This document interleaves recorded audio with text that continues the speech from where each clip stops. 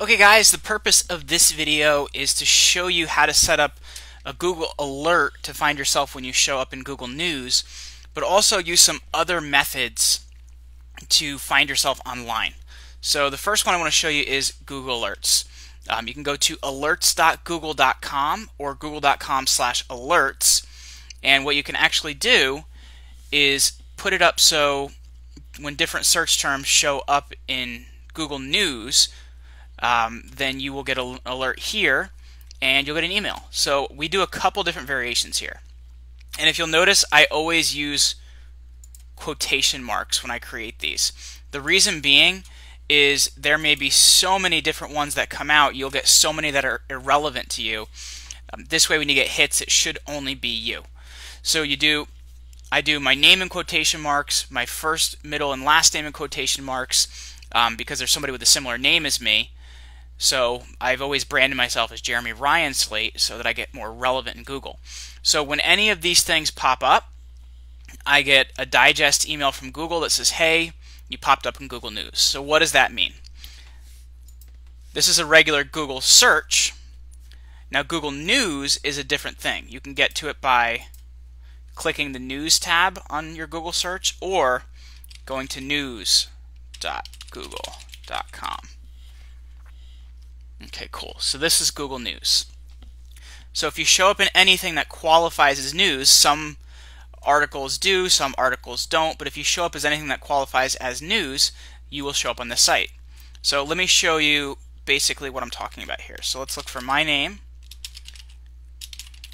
in quotation marks. And it'll show you the last time. So 19 days ago, I was in this Thrive Global article. Grit Daily, Grit Daily, Grit Daily, Forbes. So this is anytime that Jeremy Ryan Slate shows up. Now, let's get rid of the Ryan, and I'll show you because somebody has a similar name to me, there's just not that many things that show up with my name in it. Okay, so here's 2 articles from 10 days ago. These were releases we submitted that got picked up and ran in the news. And all this other stuff is related to the other Jeremy Slate. That's why, except this Forbes and this Influensive. Those are both me. So that's why I use my middle name to make myself more relevant. So setting up Google alerts for your name and also variations of your name. So if you're a doctor, make sure you put doctor, your first name, last name, and another one with just your first name, last name. If your name's David, make sure you do Dave or David. So make sure you set up different variations of that.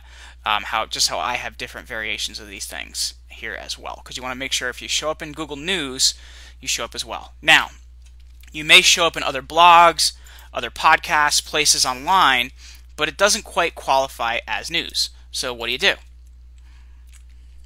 You search for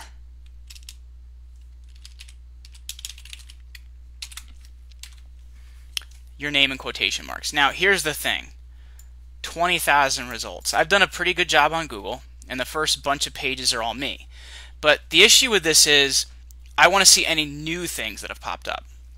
So I actually use the tools setting here, and I do this once a week. I look for past week. Now this will show me anything that came out in the past week with my name in it. So I just make the time to do this once a week and see where I may have come up. But basically now it'd be cool if they actually sent you an email of this digest, but they don't. But this is how you can search for yourself and find out if maybe you were in a piece online. Because the thing you'll find out is podcasters don't always tell you when podcasts come out, shocking though it is. Writers do not always tell you when they mention you in an article, so you just need to be aware of that and be continually looking for yourself. And this is how I found that I was featured in some top podcast articles, or featured in a blog, or featured in different things like that. If you're not doing this weekly, which I do recommend because if something's relevant, you would want to promote it right away, you can also look at the past month and see what's come out as well. And you can see all the different places you were mentioned in the last month as well. So 2 things that you want to do. Make sure you have Google Alerts set up, so if you show up in Google News, you're going to get an alert on that. But also make sure to Google your name in quotation marks so you don't get irrelevant results at least once a week and change the setting to past week. Hope you guys found this helpful, and let's start finding more media and start getting your attention out there.